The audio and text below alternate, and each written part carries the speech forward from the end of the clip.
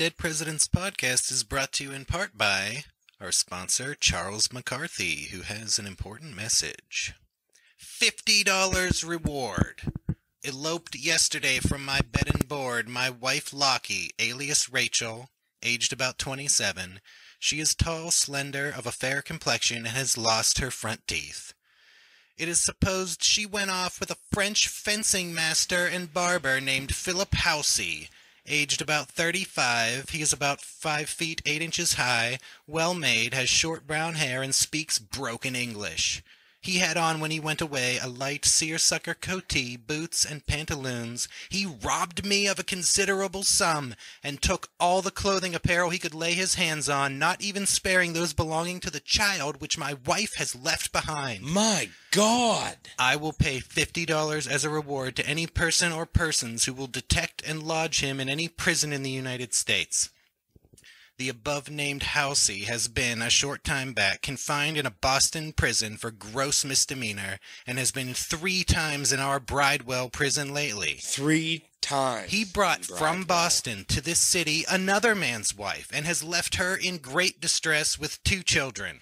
He being a noted villain, particularly in disturbing the peace of mind of married families, I hope and beg, in the name of humanity, of all families, as well as all others, that they will aid and assist me in detecting him. It is supposed they have gone towards Philadelphia.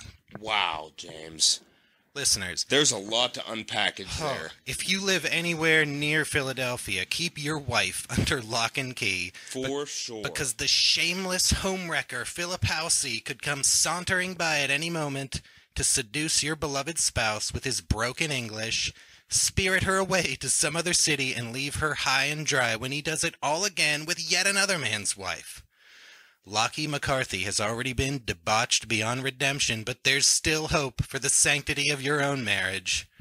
Look out for a chance at that $50 reward, but even more, to avoid having to sponsor your own ad on our podcast to recover your wife from this inveterate French Lothario.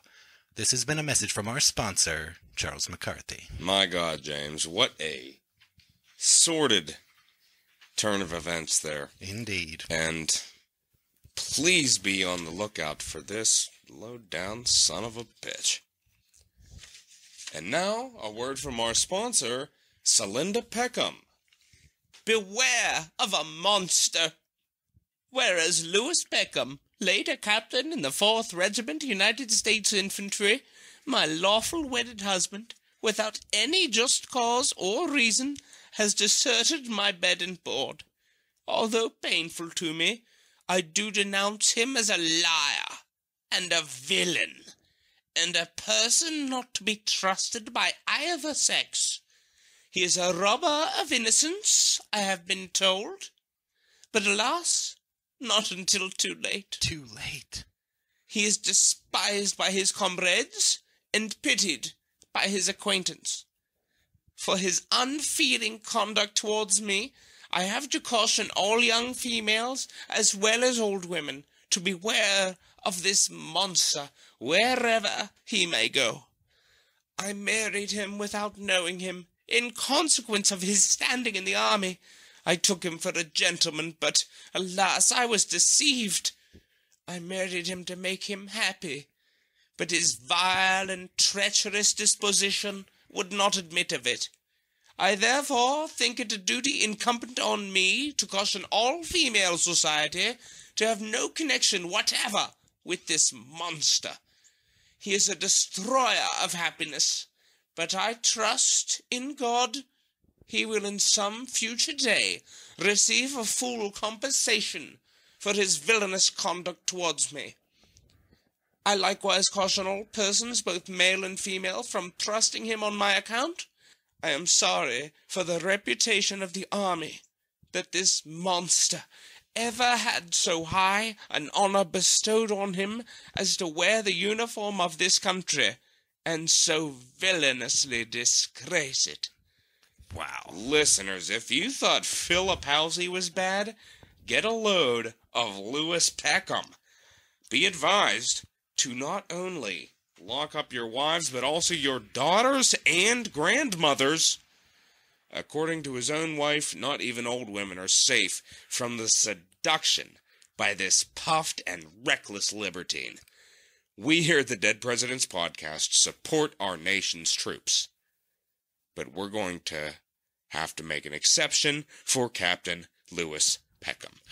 His outrageous profligacy has brought more shame upon the 4th Regiment than did General Hall when he surrendered his entire force at Fort Detroit. Shame. The 4th Regiment couldn't conquer Canada, but Captain Peckham will not fail to conquer the virtue of every innocent maiden or venerable matron unfortunate enough to cross his path. Listeners, beware of this monster. Our hearts and our prayers go out to our sponsor, Selinda Peckham. We wish her the best.